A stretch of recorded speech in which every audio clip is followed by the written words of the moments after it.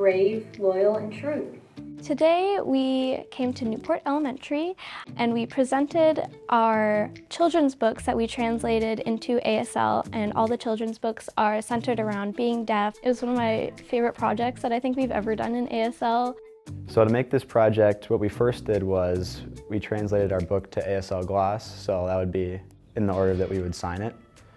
And then after that, we started recording our videos using Screencastify on our school Chromebooks. We had to edit and make sure all our clips were matching up with the pages correctly, and then I had to voice them. It was a lot of work, but it was worth it. They've taken everything that they've learned from the last years of their American Sign Language career and put it all together. I think that it was important for us to create these books because it was an experience for us to be able to translate and see how much progress we made throughout the years, and also so we can educate elementary schoolers and have them learn about deaf culture as well. ASL culture is ginormous. There's a bunch of deaf people and hard of hearing people, and it's really important to kind of spread knowledge of them and their culture because they can do anything that a hearing person can, and it's important that people know that and recognize that.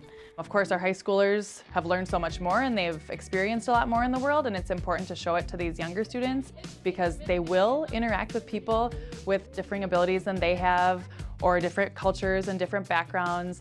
I enjoyed interacting with the kids afterwards because I felt like that was kind of the reward of doing this whole big project. The cool thing was that they did the whole book in sign language, and yeah, it was really nice. So there's multiple ways to sign light, but yep, just like that, just like light.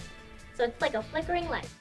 But the fact that they could teach somebody else and apply it to real world was incredible. I learned a ton of new signs. I always have loved ASL, and it was really fun for me to learn some signs along with the kids. So this one means friend. It's a dog. Resources for deaf people are not nearly as readily available as they should be. The seniors actually were able to bring the books and donate them to our media center so that when any student, not just the ones who were here today, when any student checks out that book, there's a QR code on the inside that they could scan it and watch the video at home and pause it and learn the signs and watch it again. So I'm really excited about that opportunity for all students in our entire school to be able to access these books. It's all about knowledge. And if the students have the knowledge, they're comfortable, and especially if they encounter somebody who is speaking a different language or from a different culture, and understanding that, I think knowledge is power. I think everybody should know a little bit of basic ASL, just some very bare bones stuff, just like your name, nice to meet you, like directions, stuff like that. Learning ASL is important because it teaches people about different cultures.